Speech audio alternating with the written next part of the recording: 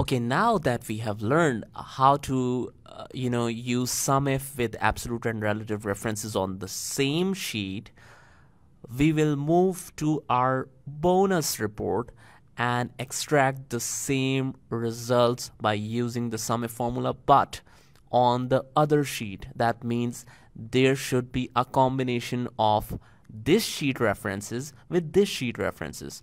So what I'll do is just start. As you can notice that we have the same kind of data, and I've already extracted the salespersons.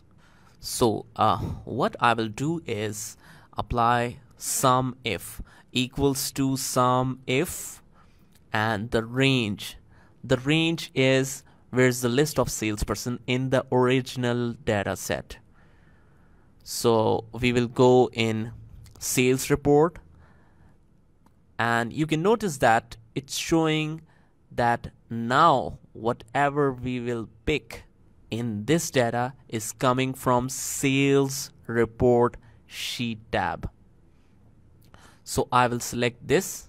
So this means that sales report sheet tab B column.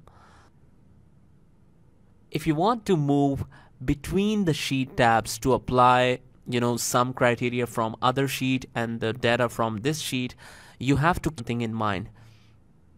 For example, if I move to bonus report, notice that the sheet references has changed. So that doesn't mean that it's picking B column in the sales report, rather it's picking B column from the bonus report, which is completely wrong.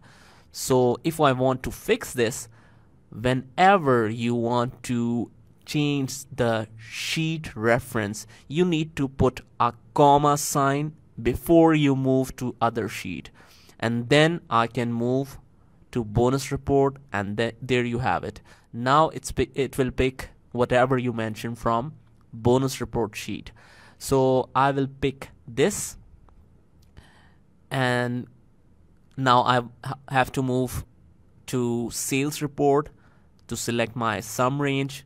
So I will hit comma, and then I will go in sales report and select what?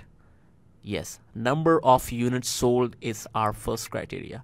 So if you want to fix the references now as we did before, you can also do that, but first press enter to save that formula before moving to any other sheet reference. Now I will double click and fix the ranges as we have seen before.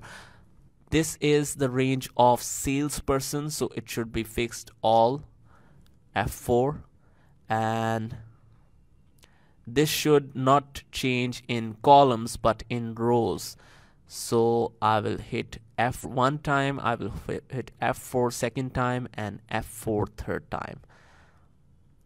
Now this is just perfect. The column will not change and the row will move because there's no dollar sign with it. So the sum range is just fine and we don't need to fix this. Enter. And then we can drag it towards right, and then we can double click to send it down. Now that's amazing, isn't it?